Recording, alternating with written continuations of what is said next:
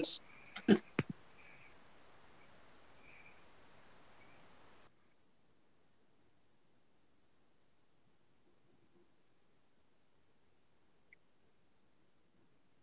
darf anfangen. Wow. Hallo und herzlich willkommen. Die fantastischen 5 sind heute da. Das ist wunderschön. Die Regina kenne ich noch nicht so sehr, aber die werde ich heute sicherlich kennenlernen. Elisabeth ist heute wieder dabei. Da freue ich mich sehr. Und vielleicht hören wir ja auch wieder den ein oder anderen Klangcode. Mal schauen, was so möglich ist zu dem Thema.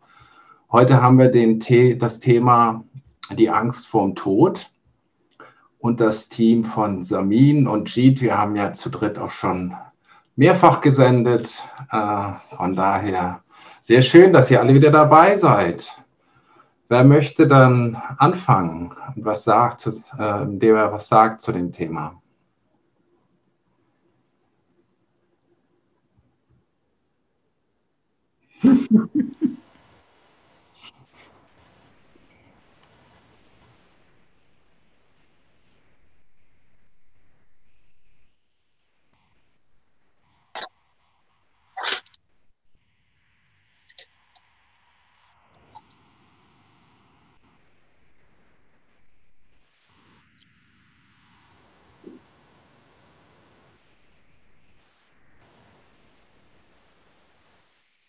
Dieses Produzieren von Angst schlägt schon hohe Wellen. Die Leute sind sehr verunsichert. Viele Leute weinen, viele Leute sind fangen an Depressionen zu bekommen. Ich meine, uns geht's gut, wir können damit umgehen, aber trotzdem dieses Thema finde ich einfach auch sehr wichtig. Ne? Und eben Angst vor dem Tod besiegen ist das Thema heute und ist ein großes Thema, die Angst, geboren zu werden, die Angst vor dem Tod, ist ein Riesenthema und freue mich auf Erkenntnisse.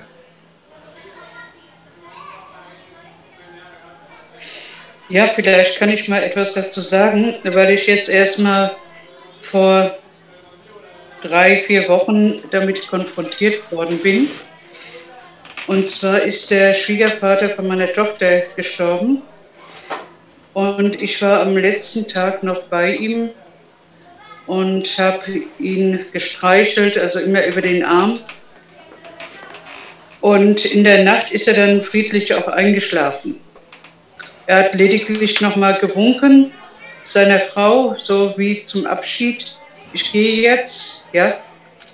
Und das hat aber bei mir etwas ausgelöst. Ich habe auf einmal so das Gefühl gehabt, mein Gott, ich will leben. Ich möchte es mir schön machen. Ich will jetzt endlich meine Träume erfüllen. Ich möchte nicht mehr auf Sparflamme leben. Ja? Aber da hat es mich dann auch erstmal wieder so ein bisschen zurückgeworfen. Da war ich mal wieder ein bisschen zu vorgeprescht. Und dann bekam ich Angst vor meiner eigenen Courage und habe mal wieder ein bisschen langsamer getreten. Ja, und das ist also auch, das ist wahrscheinlich auch eine Form von Angst gewesen. Angst, etwas zu verpassen. Angst, das Leben nicht mehr so leben zu können, wie es bisher war. Und das ist mir dann auch nochmal so richtig bewusst geworden, jetzt wo ich wieder ein bisschen so mehr in die Ruhe gegangen bin.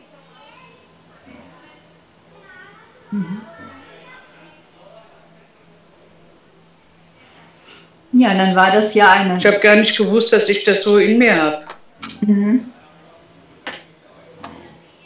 Und dann war das ja eine gute Erfahrung, um einfach etwas umzustellen und sich neu zu orientieren. Ja. Mhm.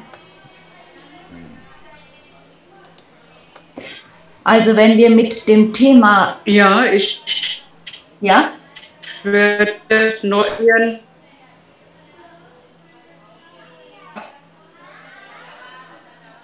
Jetzt ist es nicht angekommen. Seid ihr da? Ja. Aber was du zuletzt gesagt hast, ist nicht rübergekommen.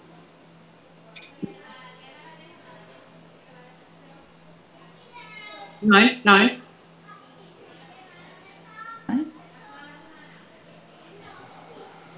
Und jetzt ist dein Bild eingefroren. Oh, okay. Okay, jetzt ist hier rausgeflogen erstmal. Okay.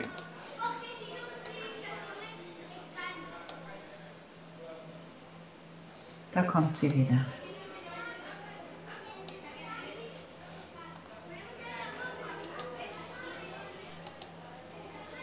Jetzt machst du es aber nachher auch wieder sauber. Du legst alles ab.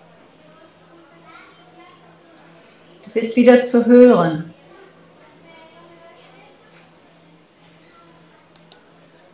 Seid ihr wieder da? Ja, du bist wieder da.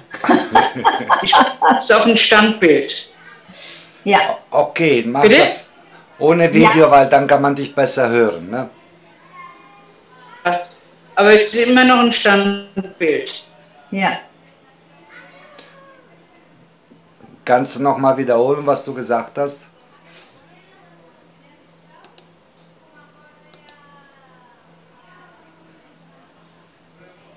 Das klappt nicht. Okay.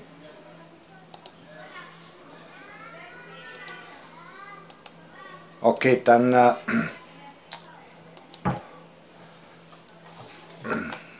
Ja. Aber jetzt ist sie wieder nicht so richtig da. Offenbar ist das Internet bei ihr nicht so richtig stabil Ja. im Moment. okay, dann Elisabeth, mach du weiter, ja. Ja, wenn wir uns mit dem Tod auseinandersetzen, das ist ja etwas, was in der Gesellschaft, auch bei uns hier in Europa, aber natürlich noch wesentlich mehr in Amerika, zum Beispiel in den USA, ganz stark an die Seite gedrängt wird. In den USA ist es ja so, dass die toten Menschen, wenn sie aufgebahrt werden, hergerichtet werden, mit einer gesunden Gesichtsfarbe geschminkt und im Abendkleid, ja? Damit man nur nicht sieht, dass das jetzt ein toter Körper ist. Soweit geht das Verdrängen. Ist das ein Verdrängen oder ist das einfach, ich schmücke den Körper nochmal das letzte Mal zum Nein. Abschied? Nein, das ist, nein. Die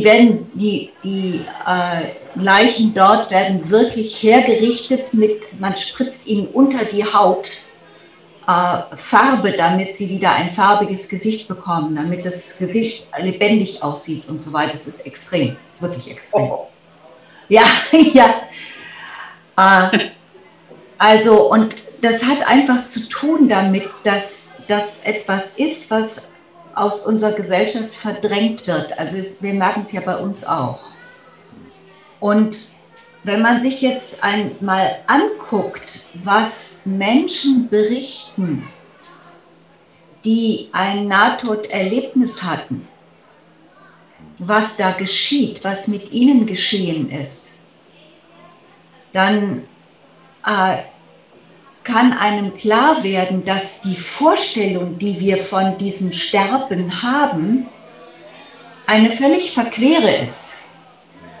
Dass in dem Moment, wo die Enge des Körpers verlassen wird, die Seele in eine Weite gehen kann, in einen Frieden gehen kann, der einfach wegführt von der Versklavung durch die Gedanken, durch das Mentale. Und ich habe selber eine sehr tiefe Erfahrung beim Sterben meiner Mutter gemacht. Das ist jetzt schon einige Jahre her. Ich habe an dem Sterbebett gesessen. Der Arzt hatte gesagt, das sieht jetzt so aus, als wenn sie die Nacht nicht überlebt. Richten Sie sich auf eine lange Nacht ein, wenn Sie sie begleiten wollen. Da habe ich mir einen Kaffee gekocht und habe mich an ihr Bett gesetzt. habe ihre Hand gehalten und habe ihr dann auch einiges vorgelesen. Und irgendwann war es ganz offensichtlich, so wie man es auch beschreibt, mit sterbenden Menschen. Es war der erste Mensch, den ich begleitet habe, bisher auch der einzige, den ich bis wirklich an die Schwelle begleitet habe. Dass die Atmung dann immer weiter ausgesetzt hat. Es war hinterher noch alle 1 Minute, alle 1,5 Minuten kam ein Schnappatemzug, dann wurde sie weiß, dann wurde sie gelb, wächsern. Und also ich hatte dann wirklich den Eindruck, sie steht in der Türe. Und hinter dieser Türe ist eine neue Geburt in eine andere Welt. In eine Welt, die friedlich ist, in eine Welt, die Leichtigkeit hat. Und dieses Erlebnis war so tiefgreifend, dass ich seitdem die Angst vor dem Sterben komplett verloren habe. Wow. Sie ist dann zurückgekommen, weil ich einen in Anführungsstrichen Fehler gemacht habe. Das war typisch meine Mutter. Die hatte eine unglaubliche Willenskraft. Wenn die was wollte, dann wollte die das. Ich habe nämlich dann den in Anführungsstrichen Fehler gemacht, als ich das fühlte und sah, ich nicht gesagt habe, Mutter, ich wünsche dir eine gute Reise. Ja, ich habe gesagt, ich liebe dich. Und dann hat sie alle Kraft zusammengenommen, um zurückzukommen, um mir zu sagen, dass sie mich auch liebt. Und dann hat sie noch ein Vierteljahr tatsächlich auch noch zwischen Tod und Leben hat sie sich dann bewegt und hat sehr vieles aufgearbeitet, was auch für mich ein Wunder war, weil da viele Zeiten dazwischen waren, wo man so von außen den Eindruck hatte, wo ist sie denn jetzt überhaupt? Ist sie eigentlich überhaupt noch da? Und gegen Ende dieser Zeit hat sie dann auch noch mal gesagt zu einer Freundin, ich möchte da war sie ganz klar in dem Moment, ich möchte diese Zeit nicht missen. Ich habe mehr gelernt als in meinem ganzen Leben. Ach. Ja. Sehr enorm, ja.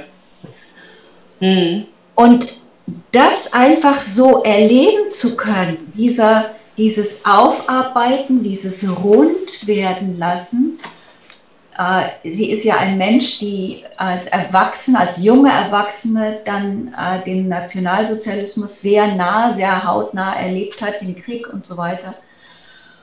Und hat da vieles dann einfach auch nochmal aufgearbeitet und sich ernsthafte Fragen gestellt. Hätte ich da etwas tun können? Woran habe ich eigentlich was erkannt? Und also es war gigantisch, was da alles noch so kam. Ja? Und als sie dann wirklich losgelassen hat ins Sterben, das hat sie dann gemacht, als keiner da war. Weil damit wollte sie wohl auch niemanden irgendwie noch belämmern. Nachdem sie das einmal mit mir erlebt hatte und dann zurückgekommen war. Ja, aber das sind alles jetzt, das sind sozusagen Nebenschauplätze, obwohl der Sterbeprozess, wenn er bewusst vollzogen wird, ganz offensichtlich auch etwas ist, was eine Abrundung für dieses Leben sein kann.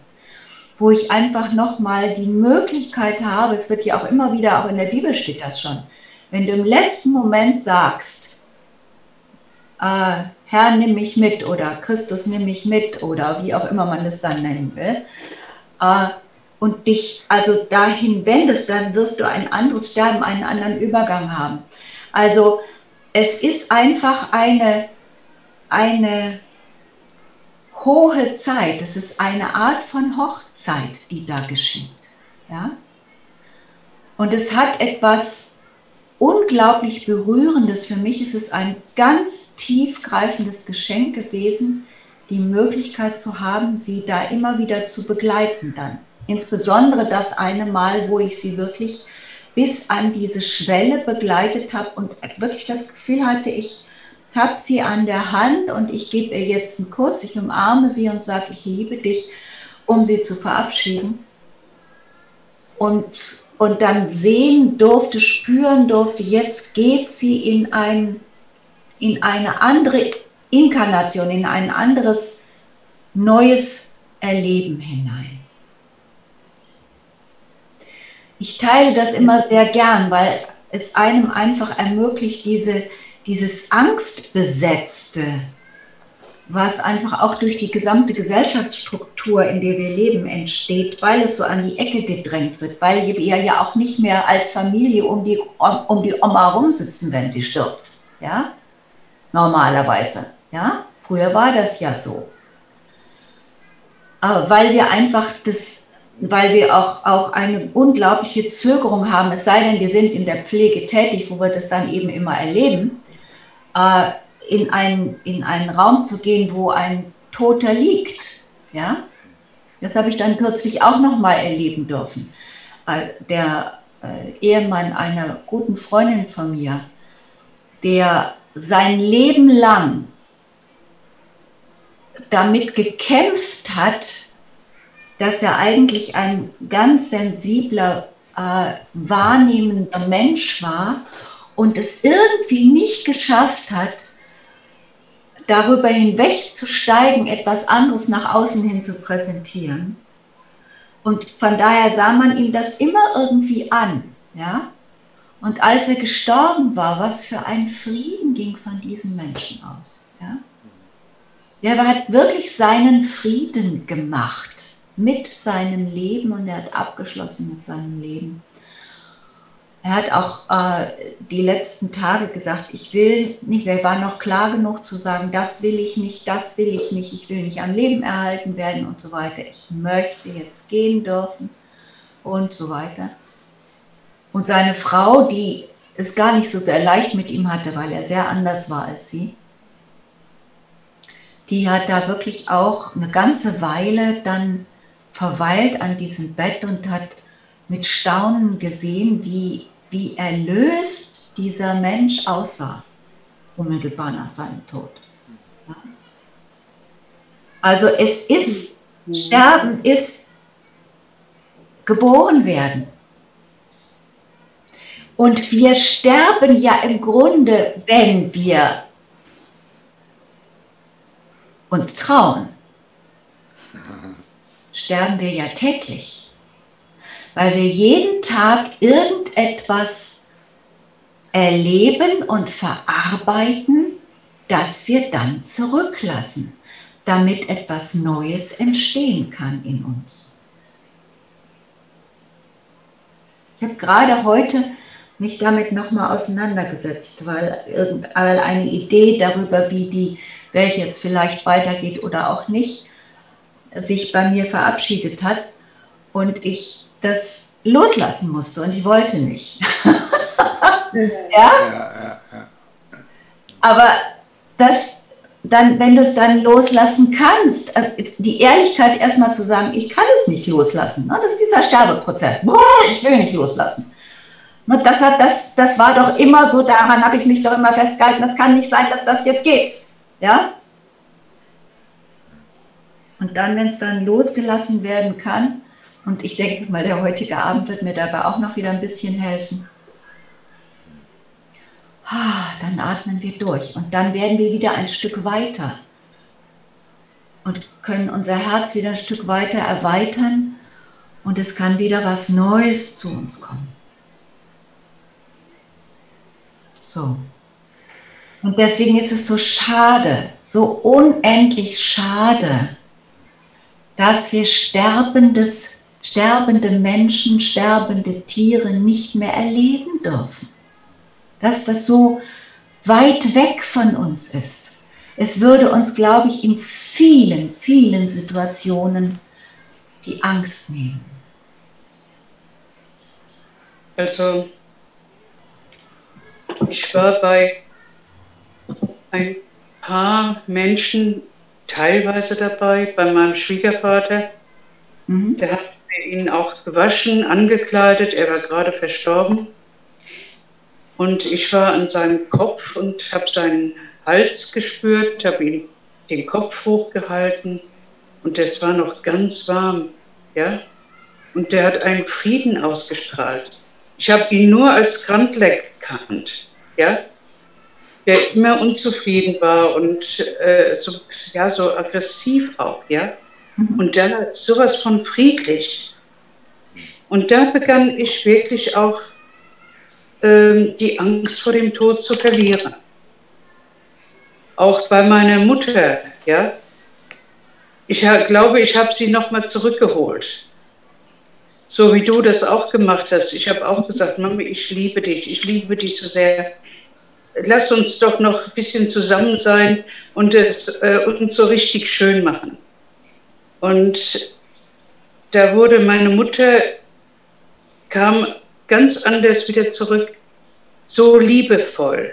Da war nichts Hartes mehr, ja, sondern ich hatte das Gefühl, sie war reine Liebe geworden. Wie schön.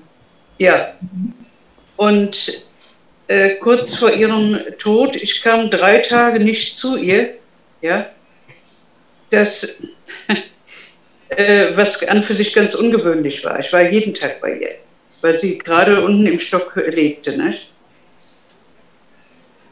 Und dann hat meine Tochter sie am nächsten Morgen gefunden. Sie war früh morgens aufgestanden, war ans Fenster gegangen, ans geöffnete, hatte ihre Atemübungen gemacht und war rausgegangen. Die Seele war einfach rausgegangen beim Atmen. Ja, also, ja.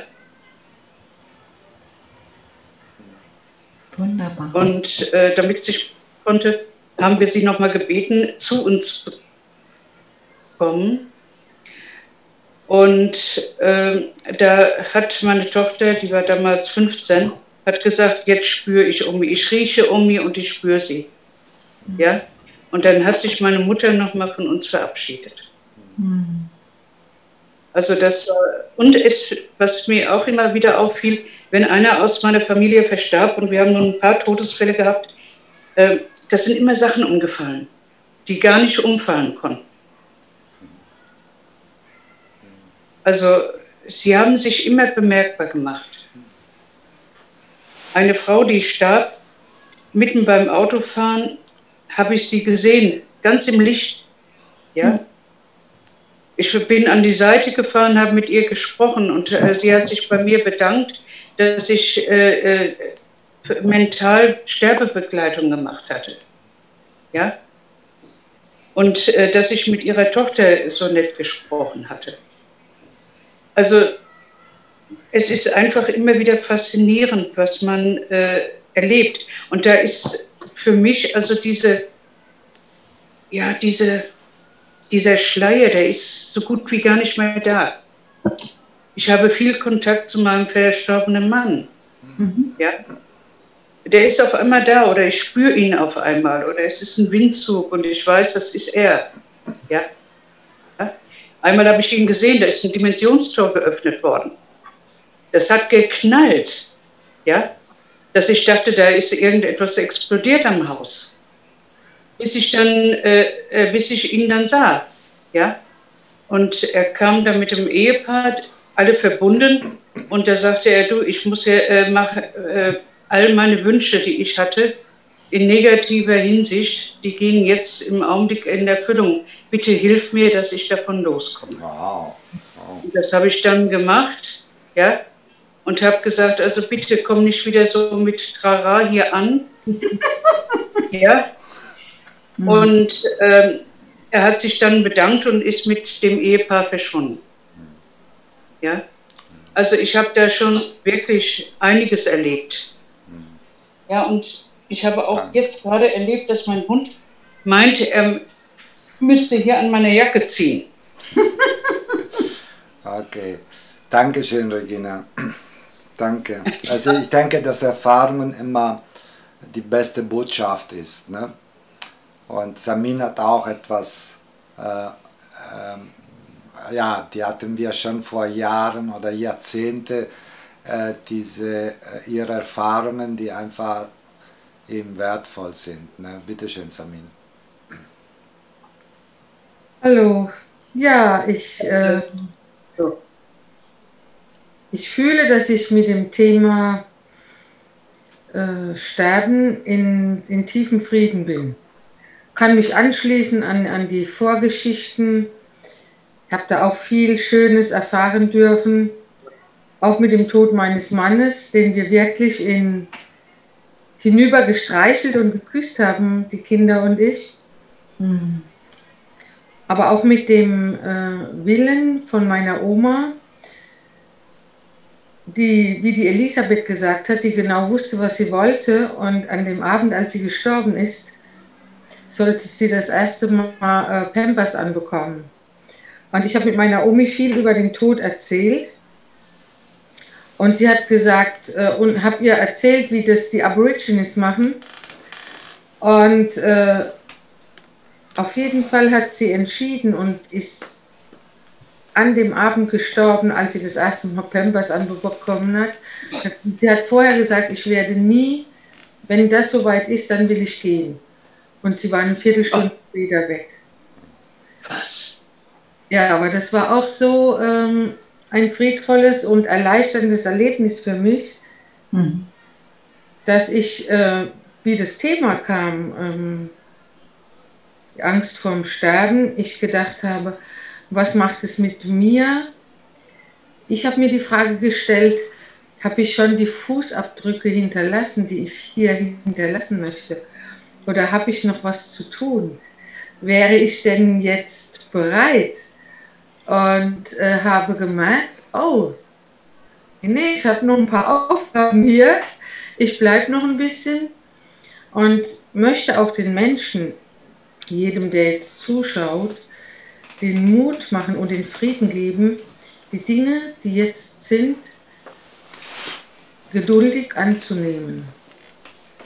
Und in so einem tiefen Vertrauen, so wie im Sterbeprozess, dass da was, dass es gut wird.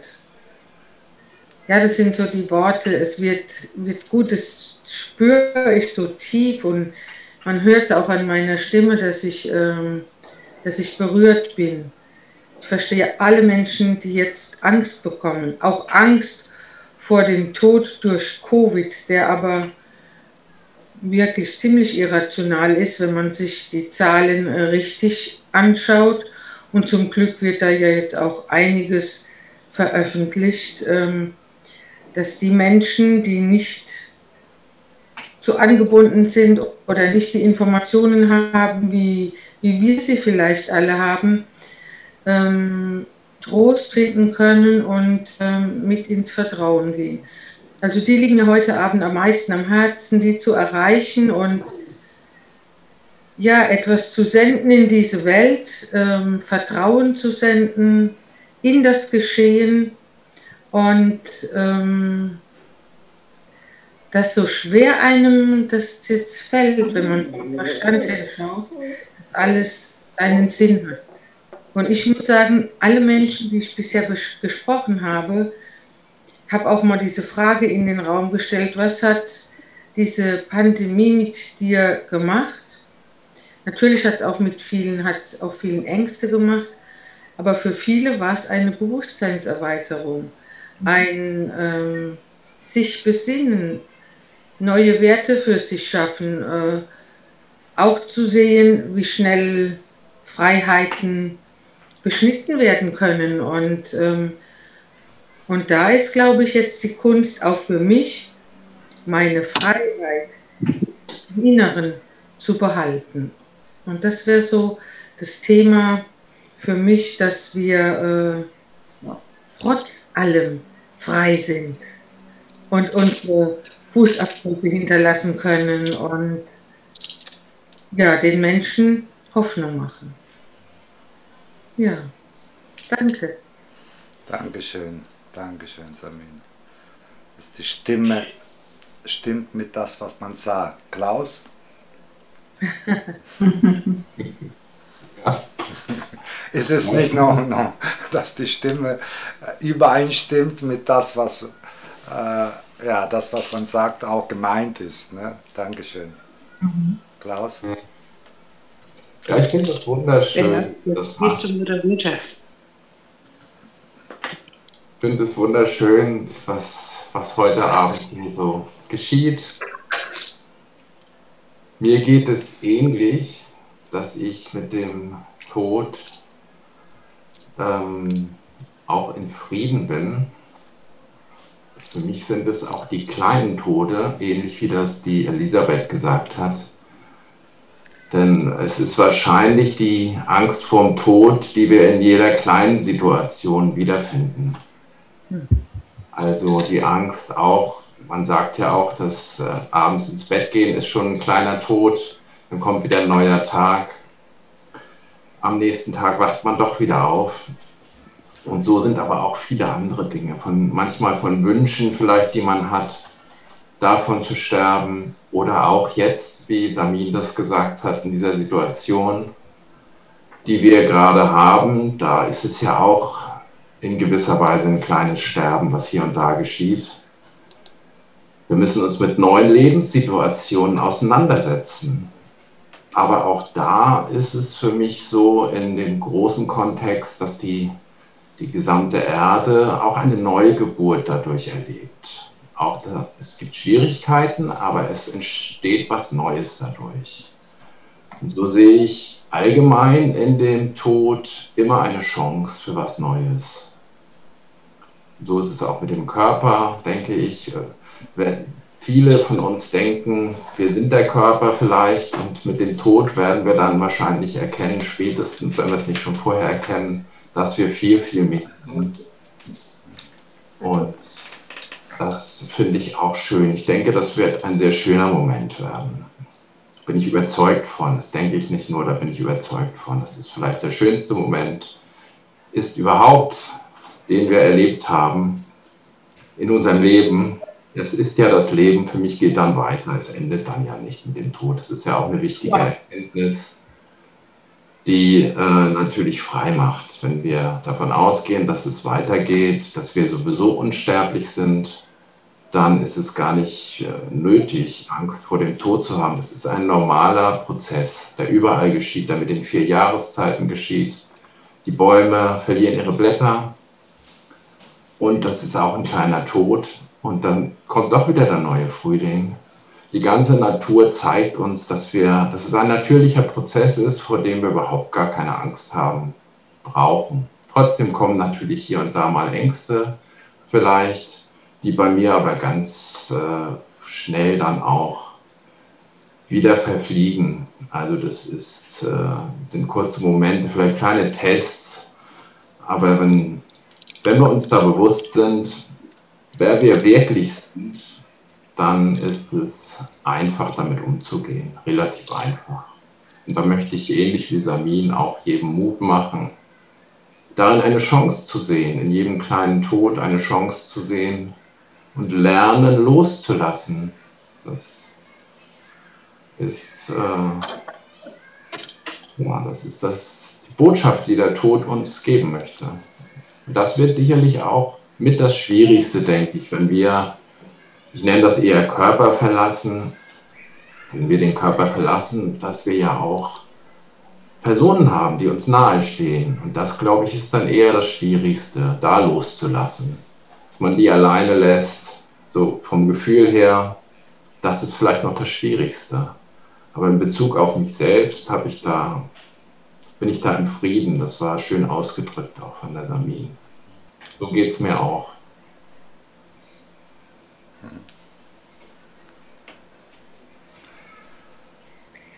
Ich würde gern inspiriert von deinen Worten noch einen Impuls geben.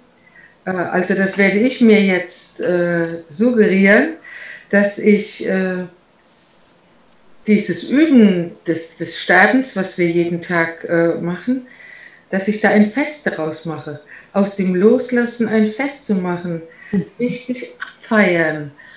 Und auch wenn ich sterbe, wünsche ich mir, also wenn ich den Körper mal ganz verlasse, und richtiges Fest daraus zu machen. Deshalb Dankeschön für das Geschenk, Klaus.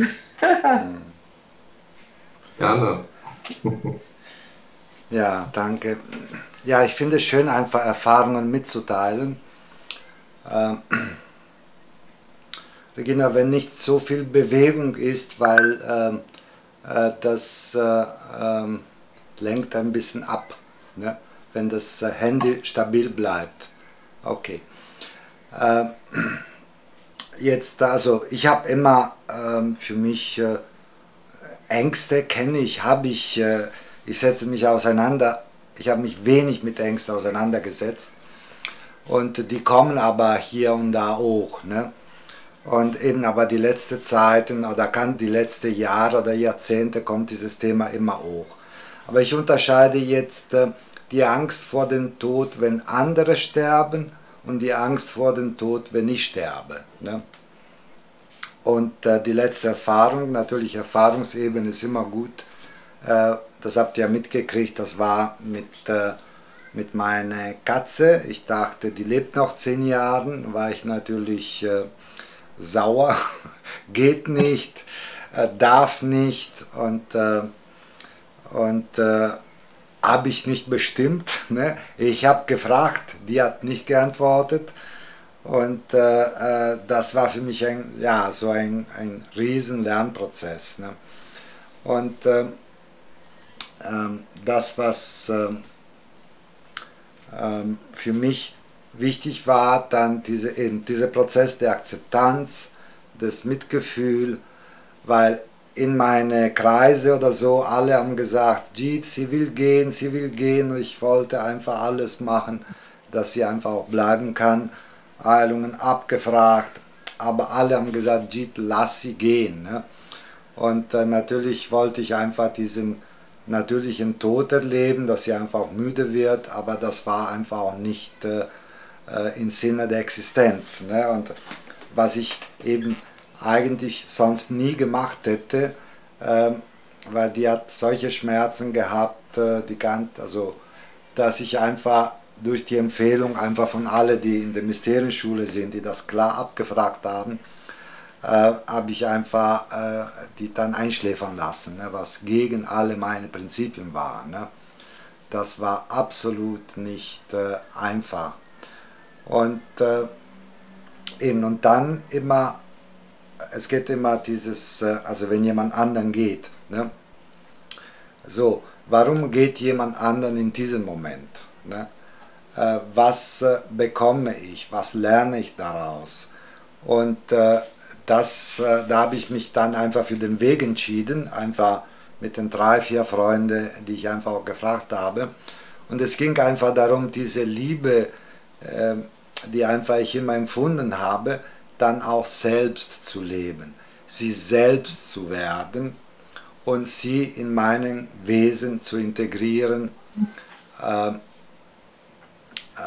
so dass, wie wenn ich sie wäre. Das heißt, immer wenn jemand geht, in den richtigen Moment hinterlässt er immer Erbschaften. Ne? Und wenn man diese Erbschaften nimmt, ist alles easy, ist alles leichter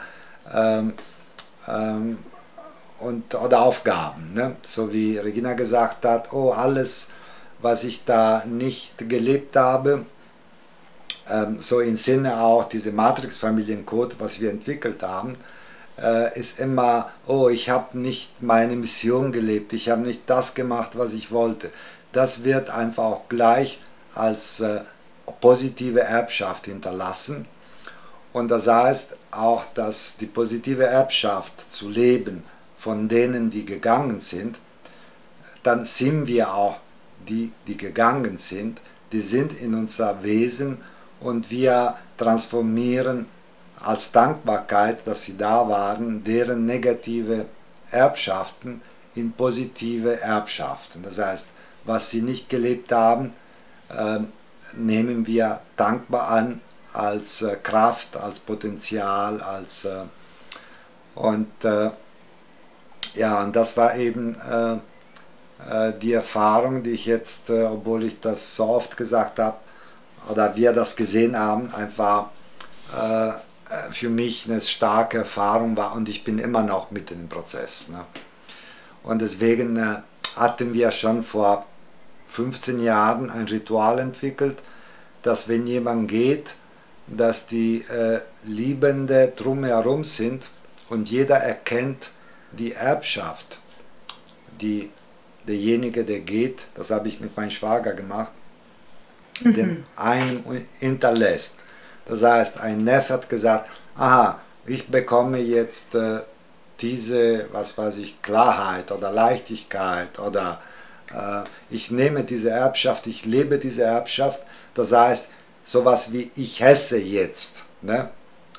Denjenige, der gegangen ist, und ich nehme das, ich inkarniere es in mir, weil die genetischen Code, die übernehmen wir sowieso, die sind in uns, und das wird uns einfach auch bewusst, dass wir diese Energien dann auch wir selbst sind. Ne? Und das ist eine wichtige Erkenntnis, was selbstverständlich ist. Ich bin natürlich mein Vater, ich bin meine Mutter, weil genetisch gesehen kann es nicht anders sein. Ne? Und deswegen diese Riten, die wir entwickelt haben, dass wenn jemand geht, jeder sich bewusst wird der energetischen Erbschaft. Ne? Und deswegen, wenn wir unser Tod, die Angst vor unser Tod zu besiegen, immer wenn wir konfrontiert werden, arbeiten wir damit. Im Grunde genommen meditieren, Meditation zu machen, jeden Tag so verbringen, wie wenn das der letzte wäre, oder jede Stunde Dankbarkeit, dankbar sein an den Tag, dankbar für alles, was wir gelebt haben. Ich denke, was letzte Sendung mit Wertschätzung, auch mit Sameen und Regina, so die Dankbarkeit als hohe Religion, als hohe Schwingung, ne? Das anzunehmen. Und deswegen Dankbarkeit, tägliche Dankbarkeit ist für mich ein Weg, was uns die Angst ist eine der Möglichkeiten, wie man mit dem Tod sich ein bisschen auseinandersetzt. Aber jeder von uns hat andere Erfahrungen, und das ist eine der Möglichkeiten, die ich da zuletzt erfahren habe. Ne? Okay. Bitteschön. Ja. Regina, musst du Audio wieder anmachen? Okay, jetzt. Wenn ich Geräusche höre, dann mache ich das Audio aus, weil oft kriegt man die Nebengeräusche nicht mit, ne? Aber ich in der Regie schon. Ne? Okay, bitteschön. Ja, du hast vorhin gesagt, dass man dann die negativen Sachen transformiert. Ja. Und genau das habe ich also gemacht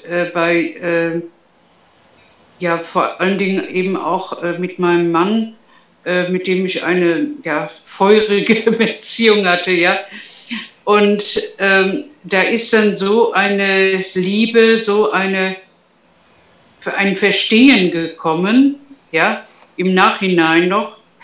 Und ich merke immer wieder, dass ich noch etwas Neues an seinem Verhalten verstehe. Was damals wir waren im Aufbau, wir haben Kinder gehabt, wir waren beide berufstätig und, ja, wo wir gar nicht mehr hingeguckt haben, ja. Und wo ich jetzt aber die Muße habe und die Möglichkeit, das Bewusstsein eben auch, das alles zu sehen. Und und da spüre ich ganz einfach eine enorm tiefe Liebe. Ja, auch wenn er nicht mehr da ist, aber es ist so. Und das geht mir mit vielen Menschen, dass einfach diese tiefe Liebe da ist. Je mehr ich mich mit ihnen auseinandersetze. Das ist letztendlich auch immer wieder so ein Sterben von meinen Urteilen. Ja, die gehen dann. Und ich werde immer wieder ein Stück neu geboren.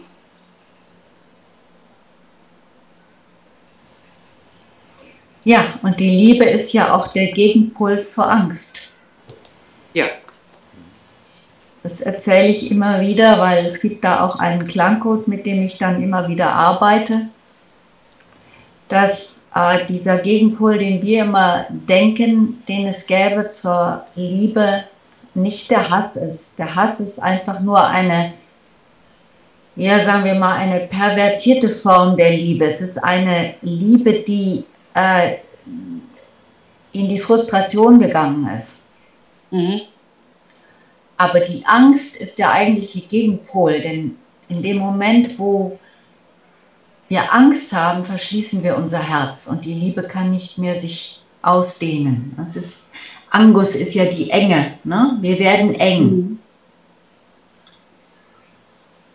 Und wenn wir weit werden, wenn die Liebe in uns wieder wächst, dieser Zustand von Liebe, dieser Grundlebenszustand, dann ist es so, dass wir auch das Leben anders nehmen können. Dann verschwindet auch die Lebensangst, also nicht nur die Todesangst, sondern verschwindet auch die Lebensangst und die Angst vor dem ständigen Wandel oder die Angst vor dem Chaos. Und das ist ja eine der großen Herausforderungen, mit denen wir im Moment zu tun haben, dass da so viel Chaotisches unterwegs ist, dass die Information, die uns gegeben wird, besonders natürlich denjenigen, die dann auch noch alternative Kanäle sich angucken, aber es reichen ja schon die Mainstream-Kanäle, dass die so verwirrend ist, so chaotisch ist, dass es dann eben große Probleme gibt, in diesem ganzen Chaos in hin und her wieder eine Linie zu finden. Und das alleine macht ja schon ganz viel Angst, weil wir in dem Moment dann eng werden, weil wir nicht mehr in der Weite bleiben können und einfach sagen können, okay, jetzt ist das eben so. Vorhin war es noch so, jetzt ist es so. Aha, eine Stunde später ist es wieder anders. Und dann kommt noch dazu, dass wir ja im Allgemeinen auch mit großen Widerständen gegen bestimmte Sachen unterwegs sind in unserem Leben. Du sprachst vorhin von den Urteilen, das Sterben des Urteilens. Ja? Wenn die Liebe wächst, die Liebe als ein Grundzustand unseres Lebens, dann ist es so, dass das Urteilen ja ganz von selbst aufhört. Und dann hört auch das Selbstverurteilen irgendwann auf. Und wenn das tatsächlich mehr und mehr aufhören kann, dann können wir in ein anderes Bewusstsein hineinwachsen und dann können wir wirklich in die Wahrnehmung hineinwachsen, dass wir mit allem verbunden sind und wir uns von nichts mehr trennen müssen.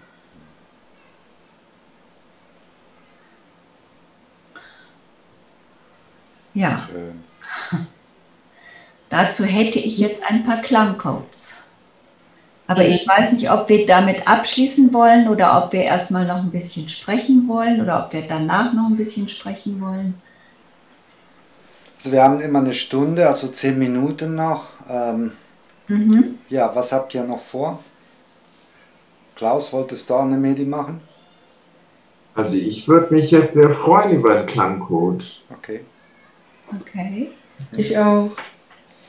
Ja. Ja? Gut. Ja. Und dann schauen wir mal, wo es uns hinführt. So, dann würde ich als erstes jetzt mit dem Angst in Liebe wandeln beginnen. Es ist da immer schön mitzusingen, aber das macht jetzt bitte nicht, außer ihr habt euch leise geschaltet, weil wir nämlich diese Zeitverzögerung reinkriegen. Wir sind ja nicht an einem Platz zusammen. Und das gibt dann ein Kuddelmuddel. Also wenn ihr mitsingen wollt, dann schaltet euch bitte leise. Yi, o, yi, o, yi, o, yi, o, yi,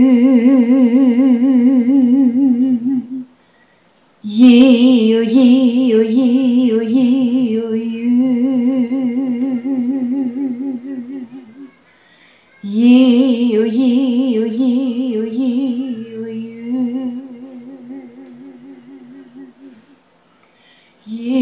o, yi, o, yi, o, yi, o,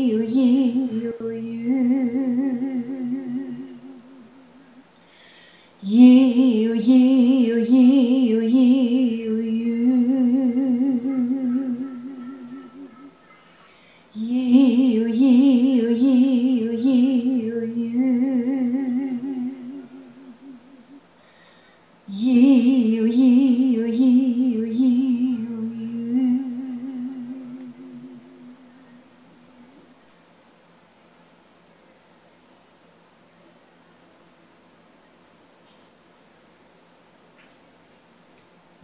dieser Prozess in Gang kommt, dass Angst sich in Liebe wandelt, dann kann unser Herz gesunden.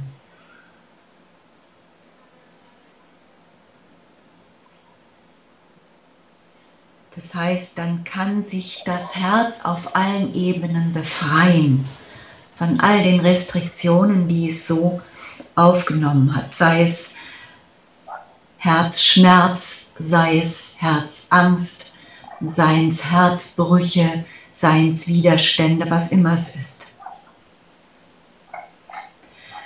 Aya, ja, aya, ja, aya, ja, aya, ja, aya,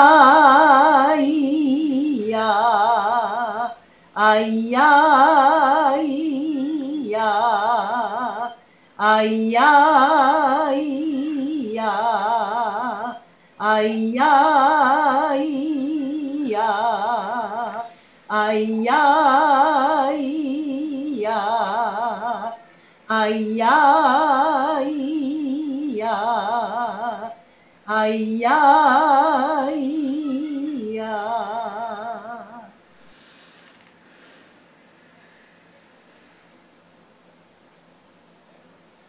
Und die Angst wird uns ja auch aus unserer Mitte herausgeworfen. Wenn wir aber jetzt die Angst in Liebe wandeln, dann können wir unsere Mitte auch wiederfinden. Io, io, io,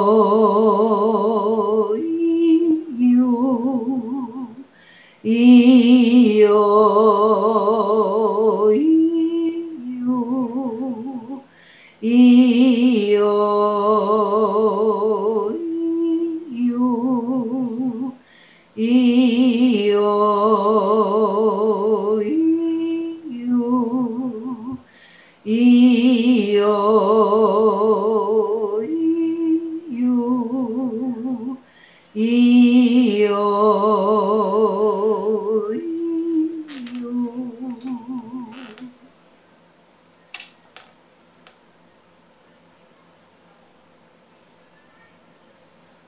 Wenn wir unsere Mitte wiedergefunden haben, dann erwächst uns der Lebensmut.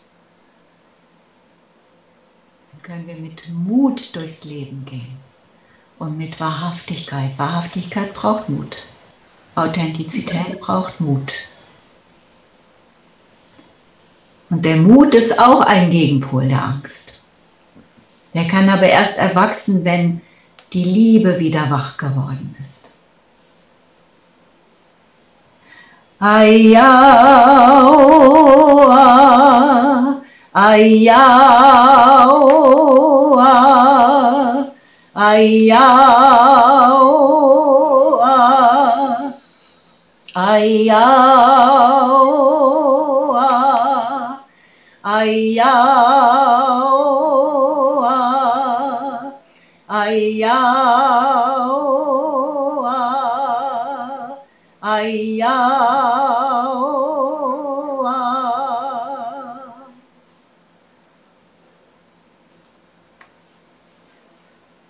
Und dann können wir das göttliche Prinzip als die Sonne rufen, dass es in uns lebendig wird. Die Sonne bescheint Gutes und Schlechtes, Helles und Dunkles, Warmes und Kaltes. Sie unterscheidet nicht, sie ist für alles und für alle da und unterstützt das Leben. Und diese Kraft können wir in unser Herz rufen, damit sie in uns lebendig wird, diese göttliche Urkraft. Bia so au, bia so au, bia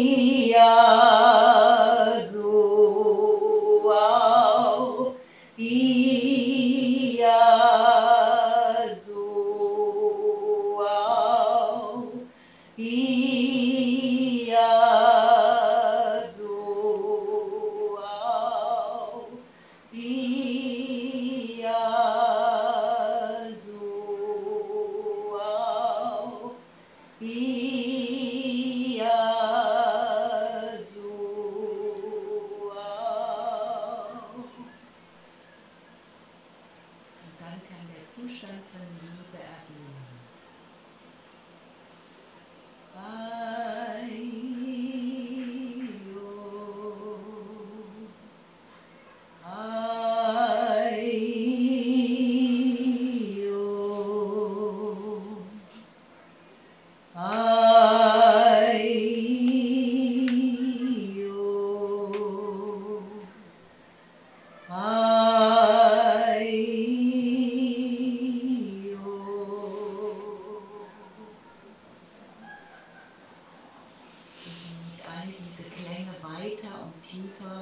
In unseren Systemen wirken können, gibt es jetzt noch den Abschluss. Ai-Om, Ai-Om, Ai-Om,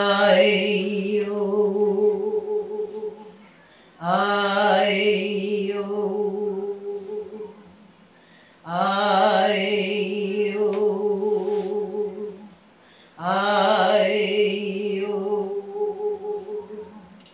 Ai-Om,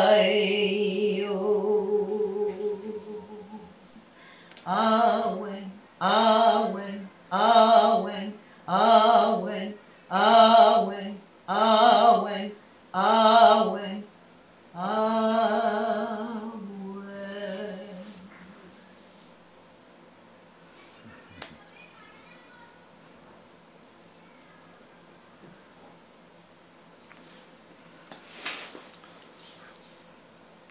Dankeschön, Elisabeth. Vielleicht viele kennen das nicht oder wissen nicht, was es ist. Manchmal muss man 30 Jahre die Beatles hören oder irgendwelche Musik, um in diese Schwingung zu kommen.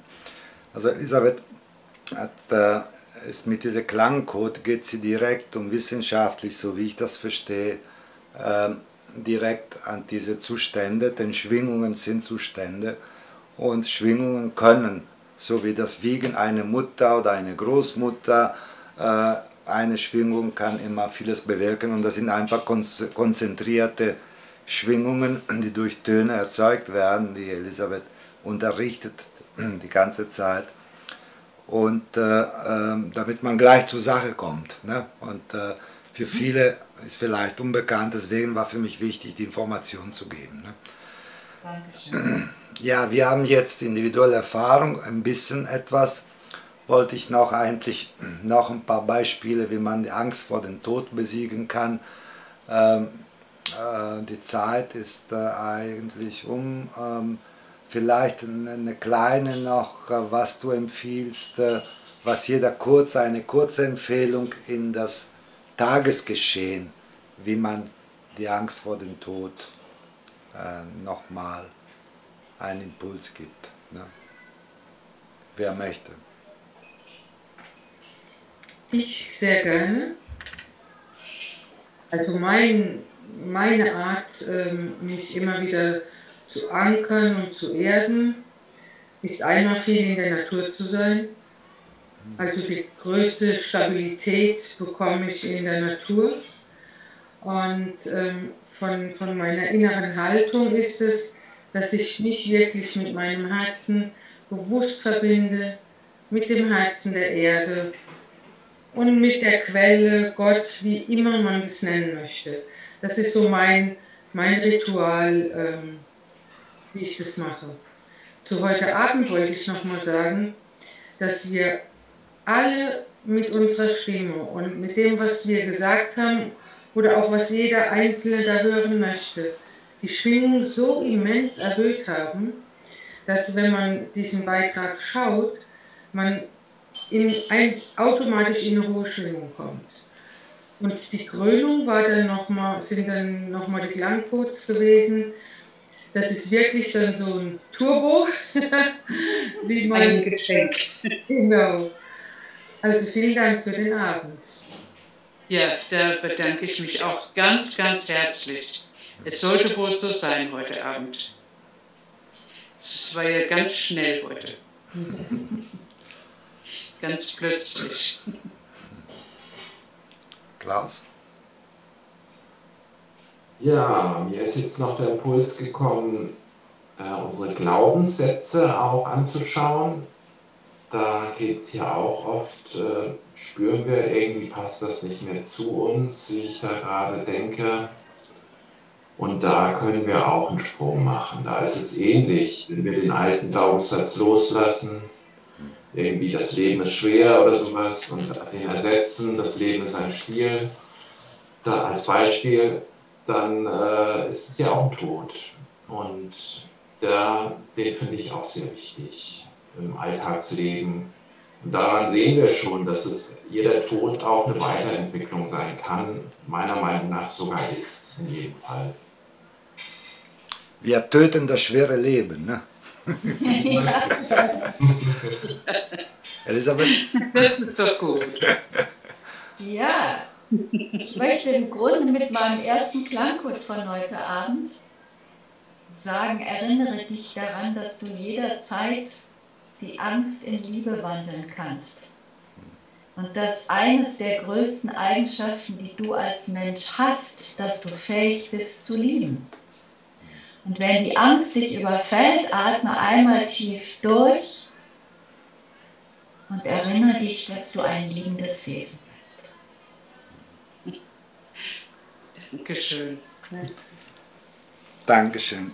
Vielen Dank an alle.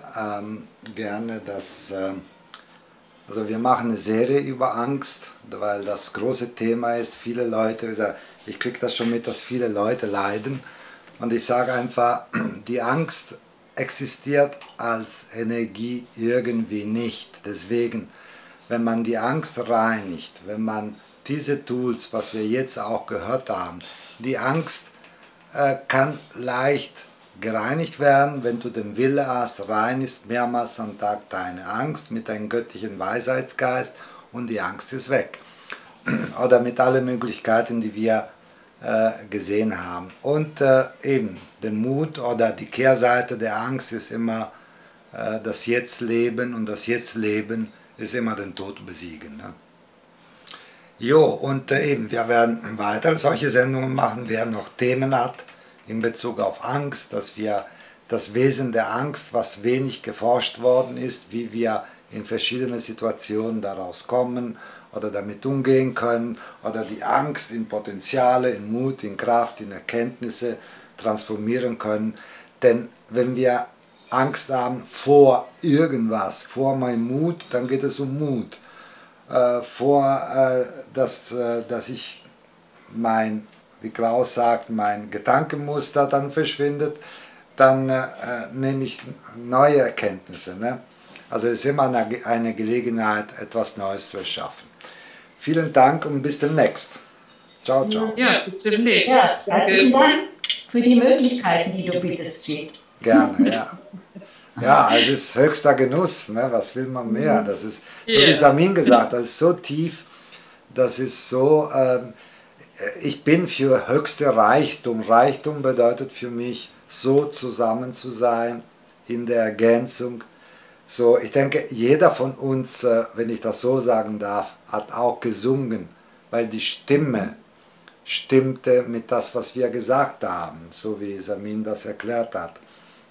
Und deswegen diese Multiplizierung oder Ergänzung der Kräfte ist das höchste Reichtum und deswegen ich möchte nur höchster Reichtum haben und nicht mein Ding allein machen.